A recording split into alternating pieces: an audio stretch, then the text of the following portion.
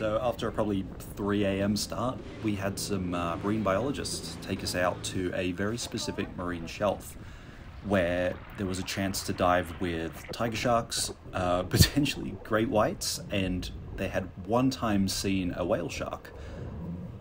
So, spoiler, we didn't get to actually see any great whites or even tigers, but there was still a lot of sharks out there, and they were pretty bloody big too. Like, they were at least 6 foot.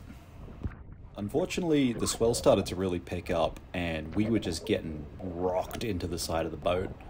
And, well, yeah.